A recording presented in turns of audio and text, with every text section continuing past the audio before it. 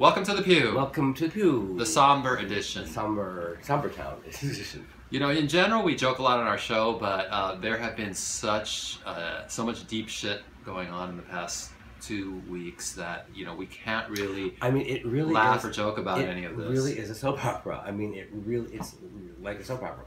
Yes, as many of you have seen in the media or on social media, or you probably didn't hear it on the news because I'm sure it wasn't on TV. You know, our friend Keoki was arrested, as was his roommate, because somebody overdosed and died in their apartment. And it turns out that it was an NBC. Well, that's almost irrelevant, though. Like, well, no, because that's what that's why it's getting more attention than it would have been. If right. I mean, just because there's some kind of tenuous connection to NBC and some of the shows that he worked on. It's not tenuous. I mean, he was a producer. Well, I mean, he worked there, but he wasn't working there at the time it happened. No.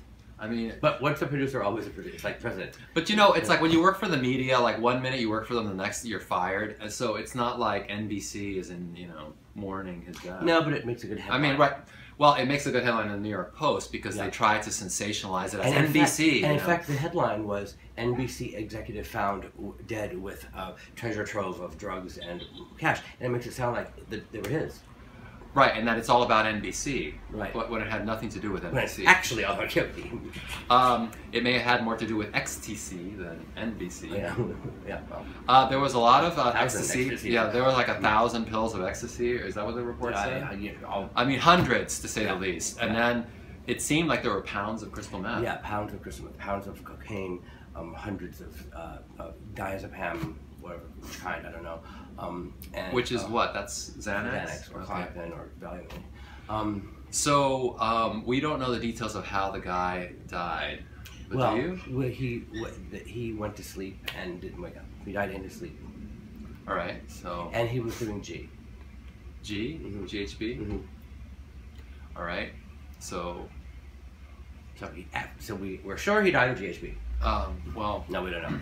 Well, is that a narcotic? Because I thought it said the article said that he had narcotics or he died of narcotics. GHB is a hormone, a steroid. Well, obviously, when taken with Xanax and because it's a depressant, so and it's very easy to G out, go unconscious. You don't normally die from it. You just go out and then you wake up. But coupled with probably alcohol and Xanax and other drugs, possibly. I mean. So Keoki or Colby, the roommate, called the 911, and the authorities came, but they didn't, for whatever reason, like take the drugs out of the apartment. I can't believe that. I mean, I cannot believe that you call the police with pounds of drugs in the house, and then just think that then there's a dead body, and you just think they're not going to go looking around the apartment. And Keoki said that Colby was being, sarcastic and flippant with the police officer, saying, is this going to take forever? I've got things to do, and and just antagonizing them. Well, I don't know about that, but well, you do now. If Keoki said that, okay. So they're in a lot of trouble. Yes, and when they were handcuffed in the car, Keoki said that Colby said that reached his face up to the driver and said, "All right, what's it going to take to get me out of this?" And the officer said, "I don't mean to burst your bubble, but you're not going anywhere." It's I don't know.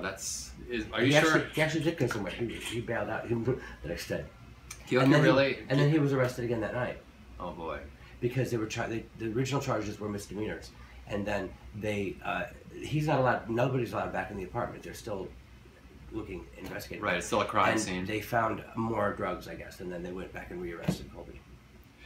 Well, one of the things that was most disturbing about this incident, other than the tragic death of the NBC producer or ex-producer, is that I've had all these worries about Keoki in recent years. He's been behaving in a way that made me believe that he was in some kind of downward addiction spiral, and this made me think, or this convinced me that he is, or that was the general consensus at Outrage on Monday.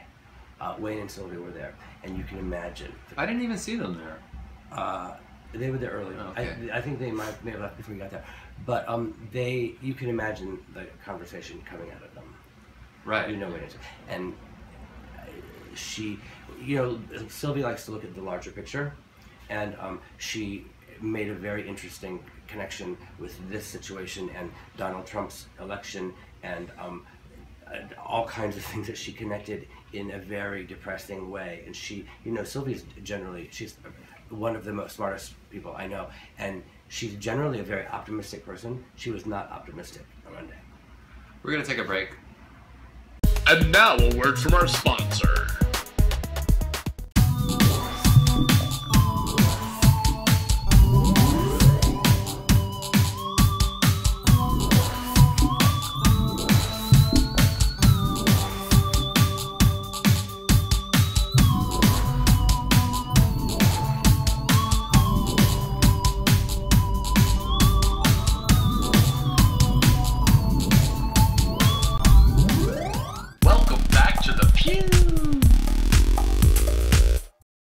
Welcome back to the Peew. Welcome back to the Peew. The somber edition.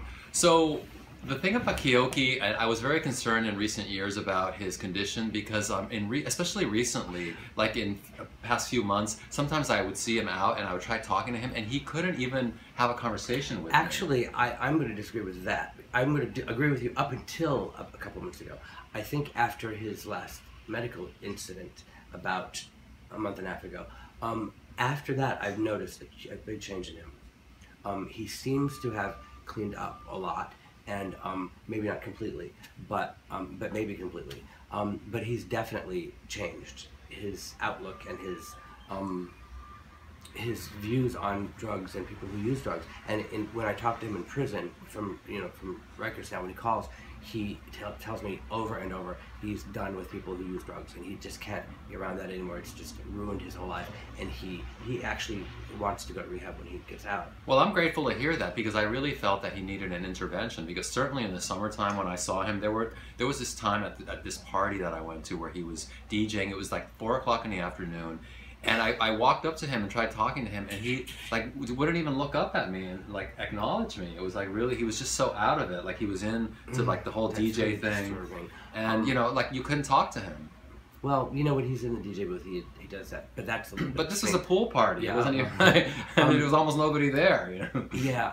But I have noticed a market you know, and I've also noticed a feeling of him not wanting to take anything for granted and wanting to enjoy. Like we went out for brunch 2 weeks ago, and he took me to this French cafe, a bistro or whatever, by his house, and we had just this really exquisite brunch, and he was savoring every taste and every, you know, talking about every dish that we were having, and really savoring the moment, living in the moment, and that's something that he hasn't done in a long time. And so that was refreshing. So as of now, Keoki's still in prison or jail. Yes, we've actually raised the money for bail, but it's in PayPal, and the person who's going to give the money to the bail bondsman is going to be investigated by. Right. Apparently, not anybody can just come up with a suitcase full of money. Well, yes, they can, bail, right? but they want to. But they will be investigated, and which kind of creates a chilling effect for people people don't want to. Come up with bail money because of that. But we actually found somebody who has a job and who has pay taxes and everything. So, but she got a job and they pay taxes. But she didn't have a PayPal account, so she had to set one up on Thursday, and because she had to set one up just now, it takes 3 to 5 business days to get everything, you know. And so tomorrow she should have that. Well, I don't know when. No. So today's January 22nd. So you anticipate that he's going to come out tomorrow or the day after? Well, that's when they're going to get the money in. Then they're going to do an investigation to see where the money came from, and if it seems all the up and up, then they'll let him go. They said the investigation could take up to 72 hours. I know. All right. Well, more about that next time. Future episodes.